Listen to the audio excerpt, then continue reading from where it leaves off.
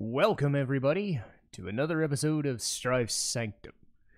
And as has been a tendency for a long time now, I've tended to say on the more straightforward, the more mature, the more, I guess you would consider it dignified. I don't know.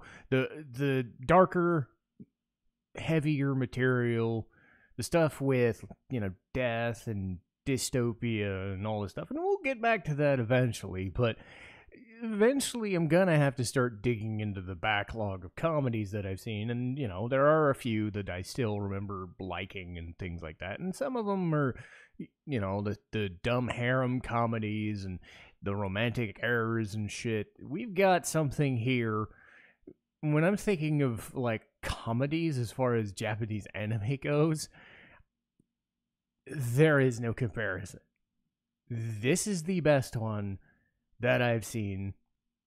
This is easily the best writing I've ever seen. My guess is it's a lot of riffing on itself and making fun of itself, and just the sheer audacity of a show to take what has become a trope in, other worlds, parallel worlds, and what is known as Isekai. And we've talked about Isekai before.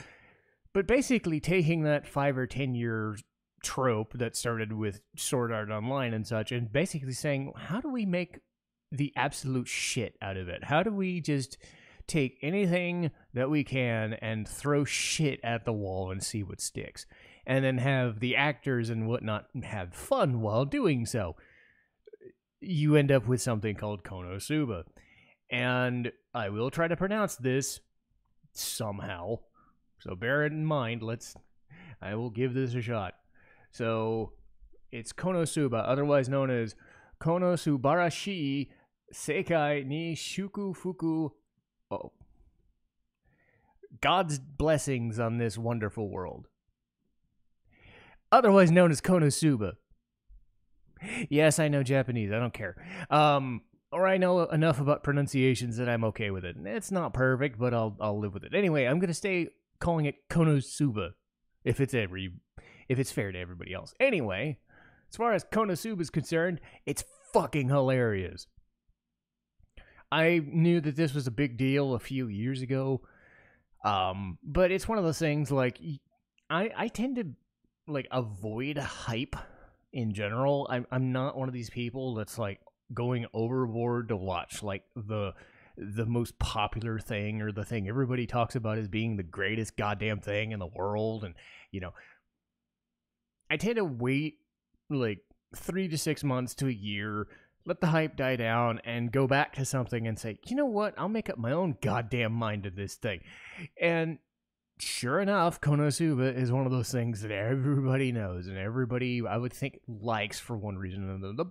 The biggest thing is the fact that almost half of the shows that exist now are some form of some guy dies or some guy's transported. It's usually a video game or it's some, Goblin Slayer kind of world like D&D, that sort of thing. And you're transported to a parallel world and it's, it was rife to be made fun of eventually, and you get some things like comedies, comedies with some serious backdrops. We've talked about Goblin Slayer, we've talked about Shield Hero, sort of things like that, but we're in the darker vein, but still had some comedy. This has no such illusions.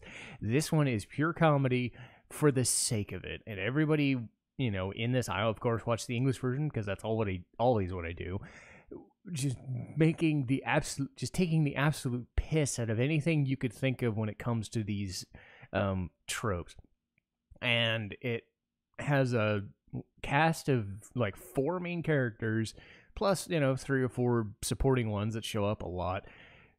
But these 4 characters work so well off each other, and the comedy is so well done that, as defined as these characters are, you don't sit there and go, I'm sick of seeing them. You're never sick of watching how stupid this all gets. You're never sick of seeing what kind of trope they'll just take an axe to, or in this case blow one up, as one character would do. But yes, we'll get to all of that. And this won't be a spoiler review because it's a comedy. There's not really a bunch to spoil other than like how they solve these solutions in the dumbest way possible. But you got to start with the characters because this show is all about these characters and these actors kind of just making shit up as they go. And I'm sure that has to do with the Japanese version, but I'm going from the English version, so bear that in mind, of course. But we'll start with the main character, Kazuma Sato. He was voiced by Arne Pantoja. When I was reading up, because some of these actors I've listened to for 5, 10, 20 years, right? This one I didn't even know. I looked up the character sheet and I saw him and he said Reno from Final Fantasy VII Remake, and I kind of stared at the screen for a minute. I was like, oh, okay then. Now I know why I like this guy. I was not expecting that. So 2 totally different characters with this guy playing just completely straight, I guess. But Kazuma is the Isekai NEET who gets transported to another world. This one I will spoil because this is how he gets there, because it happens right at the beginning. The standard trope is you get run over by a car. Some people, they fall off a thing. Like I remember a sentence in a bookworm, a girl fell off a bookshelf and died. Some people, they just dream this whole thing while they're dying. More often than not, it's they get run over by a car because they're a teenage dork and they're either trying to save somebody or whatever's going on. So, knowing that this is a comedy, they come up with a different plan. So, Kazuma tries to go buy some stupid video game, I guess, and he walks outside, sees a girl playing in the street, and he thinks there's a car coming. Tries to push the car out of the way, or at least tell the girl something's going on. He goes into the middle of the street. As it gets closer, it's a tractor. He doesn't realize it's a fucking tractor in the middle of the street and just dies from shock. And I think even the kid just laughs at him, saying it's so pathetic. But not as pathetic as waking up in the parallel limbo ruled in this case by Aqua. And Aqua is voiced by Faye Mata. I knew her first from Be the Beginning, which is a show on Netflix. I'll get to that once I get to the second season. But in this, Aqua is a goddess of water. She's revered as this goddess of, turning things undead, the whole cleric thing from D&D. So, the nice lady. So how does Aqua protest? Well, she comes across as a snooty bitch, because of course she does. A snooty bitch who doesn't wear underwear. Like you do. And her whole bargain is that she will take him to this other world. It's not really explained what the name of the world is. It might be, but it doesn't matter. It's a fantasy world. It's the D&D alternate reality that every anime does. If it's not a sci-fi world or a video game, it's a typical fantasy world. So, she says, "Hey, while you're there, we will let you take one thing." And Cosmo sits there and thinks for a minute while he's in shock. He ends up taking Aqua herself to this alternate world. And because of that, she is pissed. And her snooty side and her angry side, she just starts mumbling everywhere. She starts crying everywhere. She starts screaming everywhere. And Faye obviously does a great job of this. She's just screaming, and every time she's shaking at the goddamn screen. You've probably seen the meme of her just shaking the with the googly eyes and shit, or the pause screen, and she's just screaming, and she's just, why are you doing this to me? It's so stupid. That kind of character. And because it's a fantasy world with magic and whatever, you have to have, skills and classes and shit. Aqua's already ready-made to be a cleric and a priest and all that shit, and she's good at it, but she's not great at everything. So Kazuma has to come across as, well, what do you want to be? Sword and board? Do you want to be a thief? Do you want to be a whatever? He just decides, I'll be adventurer. And fair play to the show for pretty much deciding to be the pervious dork in existence that has no actual fighting capability, because Sato is just everything. He runs into a lady who's a thief, and she says, "Hey, I'll teach you a skill," and he just learns steal and then steals her underwear, like you do. But that's not going to pay the bill, so they start, bricklaying. They start building houses to make a living in this fantasy world where they're supposed to be killing devil kings and shit. So they realize they need to go questing, but their skill set kinda sucks. So they need some help, and they find help in 2 specific places, mostly at the same time. The first one is probably the most popular character, Megumin, voiced by Erica Mendez, who I know is Raftalia from Shield Hero. She was Eleanor Hume in Tales of Berseria, so I know her voice anywhere. The cool thing about Megumin is that she is a mage, and she is wholly devoted to one spell. If I try to say that spell the way she says it, I would fail. My voice does not do that. But I think you can know by the title of this video, and basically anything, if you've seen anything about KonoSuba, you know that she loves explosions. She just loves explosions. Her whole identity is about explosions. Her whole gimmick is explosion. Even more so than the whole family line that apparently she comes from. Doesn't explain why the fuck she's a Chunibo or whatever the fuck.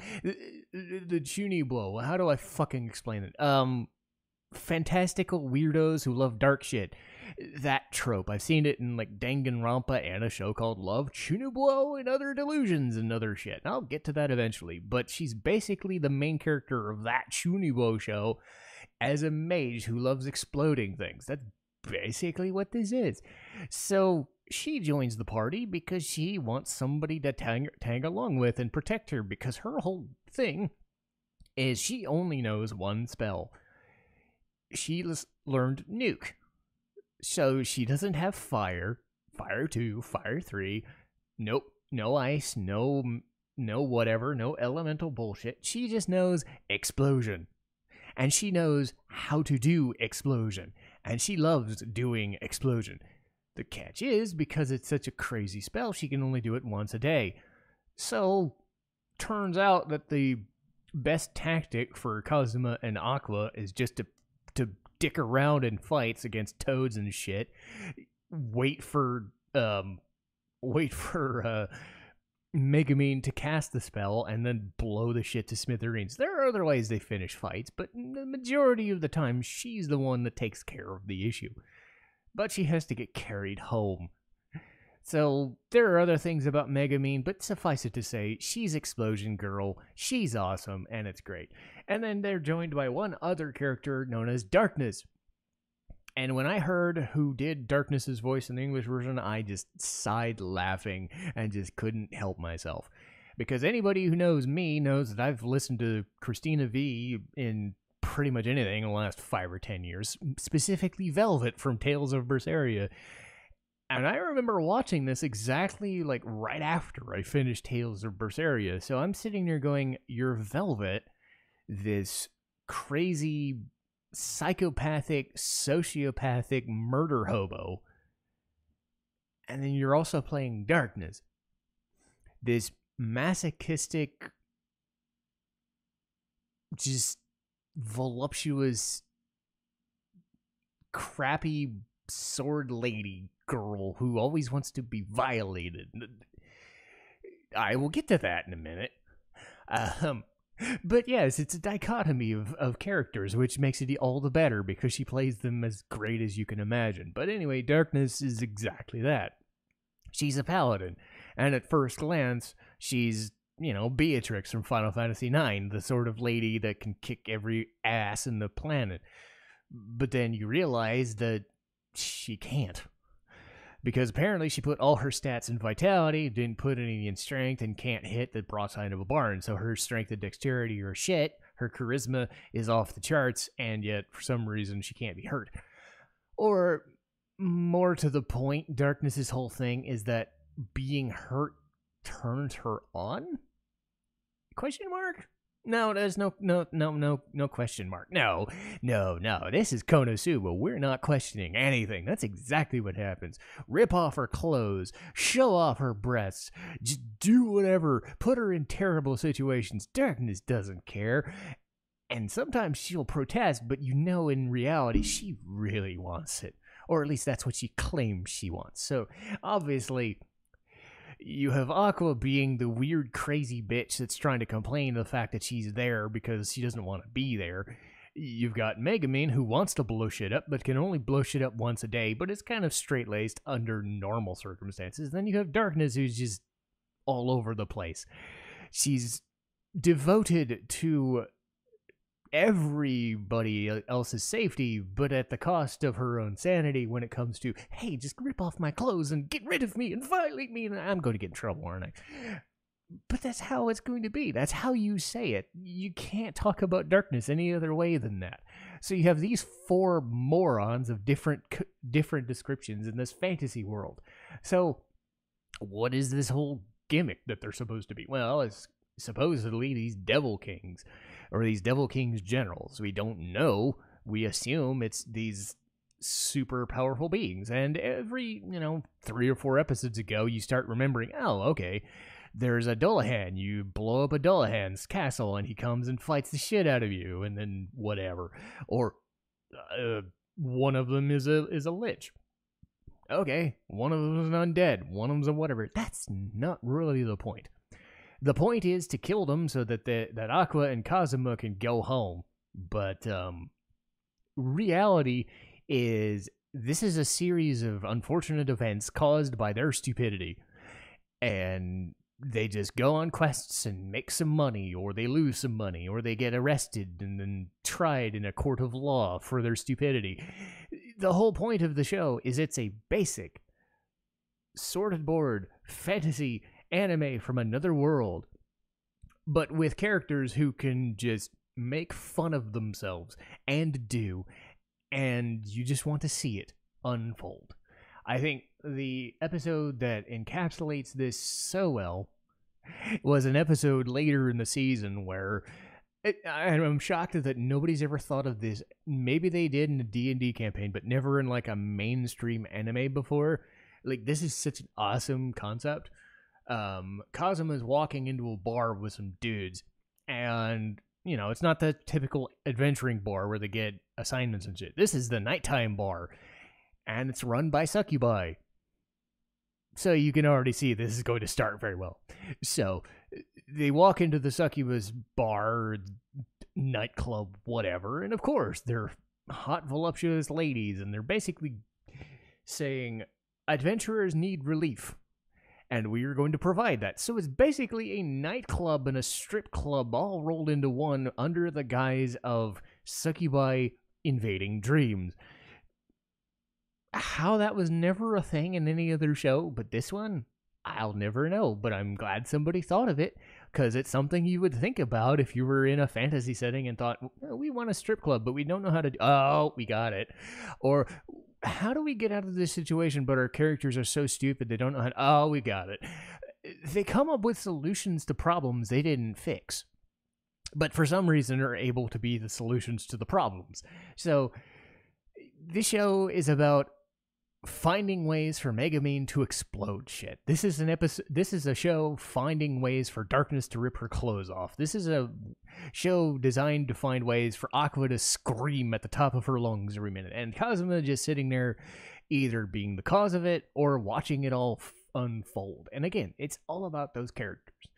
If you don't like fan service, they don't harp on it, but maybe in Darkness or Aqua's case, I think one of the characters, Wiz, has the giant breasts thing. The adventure lady has giant breasts, but, it's played for comedy. You know what you're getting into. But the fact that Aqua doesn't wear any underwear, and it's just a thing. She doesn't harp on it. She just doesn't. She just wears a short, frilly skirt, and you can see her ass all the time. Or Darkness just stands there and wants to be molested, more or less, by cabbages. Don't ask me, it's what they made up. This is one of my favorite shows because it has no qualms about coming up with weird shit for the sake of the story. They've come up with a couple of seasons already. And again, I think every episode is its own thing, and I think everybody should see its own thing. There's no real negatives to speak of, because why would I think there are negatives in this?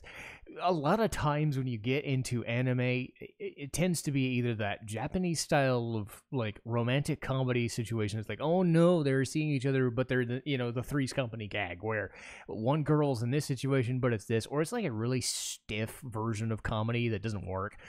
This is a kind of like universal comedy, which I think would work for anybody, but also speaks to the, hey, I've played D&D before, hey, I've played a video game before, let's make fun of all these tropes and figure out ways that these four idiots can just survive in this other world. So it's like, if you've played D&D or you've gone through any sort of show like this, but you want something that is really taking the piss out of it and taking a baseball bat to all of the, oh my god, it's super serious and we've got to come up with a new situation, and no, they're just sitting there having fun. It's like they smoked something and then they said, okay, what about this? It's freaking hilarious. They released 2 seasons already, and they're releasing a movie, and it is one of the most popular things. I don't think you need me to tell you how popular this fucking show is, but if you needed me to express just how lovely it is, then I will. I did, and again, it's one that I've seen a couple of times. It's one I want to see more of. I just want more of these characters. Because even with the second season done, and probably on Crunchyroll now that Funimation and Verve have kind of consolidated together, Crunchyroll is now kind of the go-to. I'm imagining KonoSuba and its subbed or dubbed versions are on there. There's really no excuse not to see this show. It's one of my top 5 favorite shows. It's probably my favorite comedy, and I've loved certain comedies. It takes a certain type of comedy to get me interested because of all the fan servicey tropes and all that, and that shit's all there. But if you want something that is light, easy to watch, easy to make fun of, and easy to just fuck around with and just see a bunch of explosions, you can just do that. So there's my explosion for today. Not great. I'm not doing it justice. I don't fucking care. It's an episode about KonoSuba. I'm making fun of it, and we should just have fun. So this show is all about, I want to have fun. I want to have fun talking about it. I want to have fun watching it again, and I want people to have fun. If you see a Darkness or an Aqua or whatever, or anything, you want to see them. I've seen it at conventions and just sat down and rewatched these fucking, because it's so fucking good. There's no reason not to see KonoSuba at least once, and I guarantee you're gonna just laugh your ass off. Speaking of which, I need to go watch it again. Anyway, that'll do it for me. And next week should be the Anime Detour rundown. We've got way too much to talk about there, but I'll wait till we actually go through it. That's going to be late March, so at time of recording, it's probably 2 or 3 weeks away. But when I actually do get to it, it's going to be, hopefully, I don't have the mask mandates. Minnesota's starting to get rid of mask mandates, so I might be able to put on my full Robotnik suit and mustache after all. That'd be awesome. Imagine trying to ask a bunch of guests while I'm trying to be a Robotnik cosplayer. That'd be pretty funny. But yes, we have that. The week after Anime Detour's episode is going to be Chrono Cross, to coincide with its subsequent release on the PS4. Hooray! We are getting Chrono Cross again, and I'm ready to just tear it to shreds. I don't hate it, but there are things I do hate about it. But I will keep a measured approach. I haven't been that much of a bitch lately. I'm allowed to bitch about something, aren't I? Anyway, Chrono Cross is the week after that, and then I believe Ergo Proxy. Ergo Proxy's next. So we're veering from KonoSuba back into the serious shit. And Ergo Proxy is weird. Ergo Proxy is strange. And I sort of liked it. but don't understand it, and I guess that's kind of the point. You're not supposed to, but you're supposed to question it, but whatever. So we're going from Madoka Magica down into this weird rabbit hole of KonoSuba just to piss ourselves and have fun, going back to Ergo Proxy. What a weird dichotomy that is. And then, because I finished it recently, Persona 5 Royal. Imagine me probably taking 2 hours or 3 hours trying to talk about Persona 5. I might do that. My voice might die trying, but I will talk about Persona 5 eventually.